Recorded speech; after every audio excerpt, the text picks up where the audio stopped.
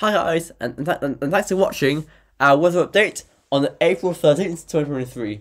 So today, we're looking at the past 12-hour radar, looking at today's showers. Today's showers are actually quite widespread. They were much more widespread than we'd originally anticipated, with much of the eastern half of the country, as well as the north and the south, being covered by showers. Then we look at the UKV 12-set run for the detailed forecast for the next 5 days, and as usual, the models on met.ie for the next 2 or 3 weeks or so, looking at the chances of dry weather next week, but also the chances of warm weather, some warm weather early next week. So we're going to start off with the 12-hour rainfall radar from Met.ie. So I'm going to play it through. Starting at 10:30, you can see that by 10:30 with showers in the north and a few scattered ones in the west. This up to now is pretty much to forecast. So we'd originally forecasted showers in the north, in the northeast, and in the south, but that really wasn't the case as we went through the day. The showers in the north intensify a lot in the late morning, and they push towards the Dublin area around 12 o'clock to 1 o'clock. And we also see some showers, and we also see showers breaking out in the south. Now, I pushed forward, and we can see some showers breaking out in the area just to the west of Dublin, and this is where it starts going a bit off forecasts.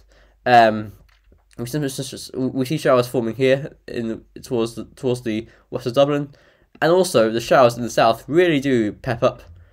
And then, before we know it, showers do break out quite widely across the eastern half of the country. The only areas we were sort of forecasting showers in were the northeast, north, and in the south. However, I must say that I did have a slight feeling that it could erupt, that it would erupt a bit more in a widespread fashion, because we've got cold air aloft around -2 or -3 at 850 kPa, and temperatures around 12 or 13 on the surface. That's a temperature, and that's a difference in temperature of about 15 degrees Celsius in 1,500 meters. That's a very stark contrast in temperature, you know, in such a short distance. And also, with low pressure just over Scotland and that sort of area, I was really quite surprised that the models showed such sort of few showers across the country, and so I was sort of expecting. I'm not lying, I actually did expect it, but I just didn't say it because I was just working off the models and what they were showing. But my slight suspicion did come true. As we see, we get some quite heavy showers breaking out across the country. Look at that! Look at this big rash of showers across the across Leinster and into Ulster as well, a bit into Connacht. Really quite widespread showers popping off there. That was quite an interesting day. I saw some big hails today, so that's quite interesting. And then now in the evening, showers are clearing out into the sea and dying away. So that's just a little reevaluation of today's weather, and this also applies with tomorrow's weather, as we'll see from this UK Met chart. So you see, this UK Met chart is only picking up on the quite widespread natures of the showers on the 3 PM run. On the 3 AM run, it didn't show showers this widespread. It just shows that the models only really picked up on it when the action took place, if you know what I mean. So obviously showers are very unpredictable. They can pop off anywhere, that sort of stuff.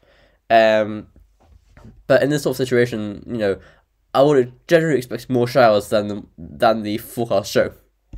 So going through up until midnight, we see skies clearing, a bit of high clouds edging into the south, bringing possibly some drizzle and rain to the south coast.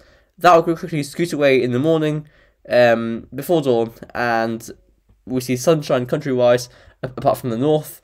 Early tomorrow morning, showers will spread into the north, and they'll push their way down across the country into tomorrow late morning into the afternoon, and we see cloud bubbling up across the country with showers. These are heaviest and most frequent in the north and northeast. Again, so much as today, possibly pushing into Midlands and east for a time in the evening. Now, as I said, based on what happened today, I would expect the showers tomorrow to be more widespread than what this shows. But since I'm saying this, I think that the weather gods have heard me saying this and may decide to make them less widespread than this shows. Anyway, just based on my experience, I think that these showers will be more widespread tomorrow than this is showing. Just basically based on what happened today, and there have been several times in the past when this has happened, showers have been way more widespread in reality than what the forecasts show. So I'm gonna guess that these showers more widespread. But general idea is heaviest in the Midlands, north and east. Tomorrow night we see clearer skies breaking out as high pressure moves in. So a cold night with frost and fog, especially in the Midlands. Then tomorrow, Saturday afternoon, we see a high cloud coming in off the Atlantic at first, followed by lower cloud and drizzle and rain in the west. Possibly a bit heavy there across Donegal and Sligo and Leitrim. Then we move through into Sunday, and that scoots into Scotland and dies away somewhat, and we go into the afternoon. A few showers could be sparked off by higher temperatures on Sunday. Temperatures reaching about 15, 16 degrees on Sunday. And with the moist air mass, with sunshine, we could spark off a few downpours, but I think that's quite an off chance. On to Monday, we see a bit of patchy rain in the wee hours of the morning, moving up from the south. But then into Monday, we gradually see sunshine pushing up from the south. And into Tuesday, much the same sort of situation. Winds veering more easterly by that stage, so probably cooling down a bit, but still beautiful skies, sunshine, quite mild, I'd say. Now let's focus on the longer range. So we know what's like today and tomorrow and Saturday. Low pressure gradually weakening off, but still showery tomorrow. High pressure building up from the south and reaching towards Scandinavia towards Sunday and Monday and Tuesday. Picking up a southeasterly to easterly wind, gradually veering more easterly next week, possibly quite chilly towards midweek and towards the end of the week, with a little trough of low pressure scooting through the channel. There's some quite cooler air with that.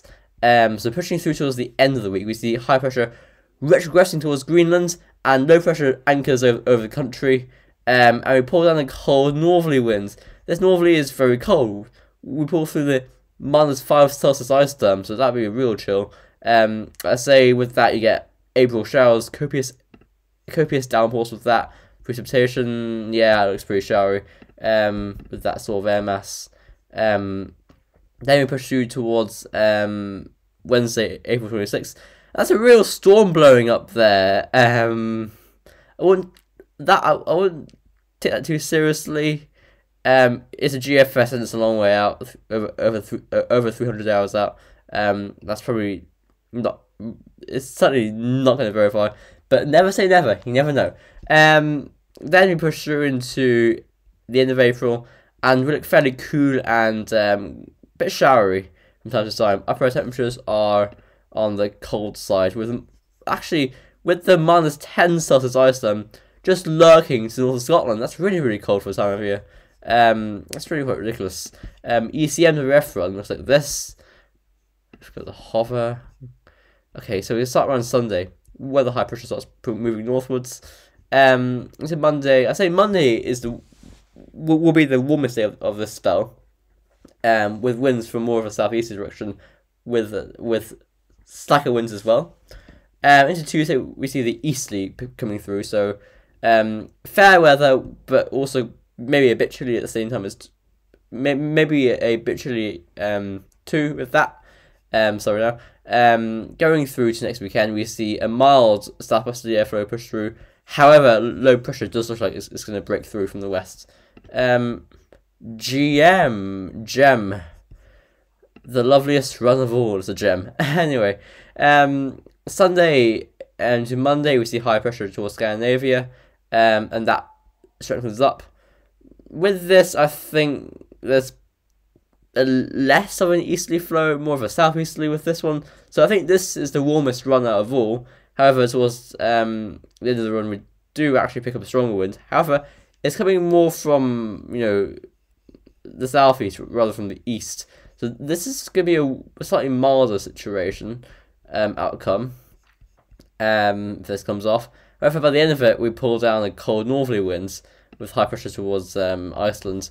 UK Met run, which is how this does it. Then the high pressure goes north towards Scandinavia. So quite mild on Monday, but the winds go to the east on Tuesday. Possibly like the GEM with that one. The high pressure a bit further southwards, possibly meaning the temperatures will be slightly higher, with the winds a bit slacker and a bit more from the southeast instead of the east. Icon 12 because that gets a longer range there. I think the Icon has more of an easterly to it. No, not really. It's at the start it does have more of an easterly to it, but it does go more southeasterly, but at the same time more unsettled too, with low pressure in the Atlantic. Finally, we reach the arpège, the French run. Yeah, so we see the high pressure moving northwards, and we end up putting an easterly wind. Oops, that was strange. A big mouse. From Uzbekistan, I think that is. I think that one's Uzbekistan. And anyway, that's it for today's video. So we're coming to the end of this unsettled spell. Next week looks drier, starting off quite warm, but only for Monday, that sort of period, and then Tuesday, Wednesday, Thursday, Friday, we see easterly winds and cooler air most likely, with some cloud, but also some sunshine, and possibly some showers on the east coast, possibly at times extending westwards. That's it for today's video. I hope you enjoyed it, and I'll see you tomorrow probably for another update. Stay safe, and bye for now.